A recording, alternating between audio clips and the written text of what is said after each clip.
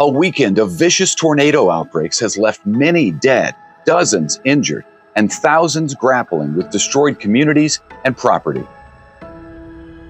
Convoy of Hope has been there from the start, responding to multiple locations in Arkansas. Team members were on the ground in Little Rock within hours of a tornado striking there, and more teams and trucks have arrived throughout Arkansas over the weekend. Distribution has already begun, and hope is being given to people in the form of food, water, and a kind word.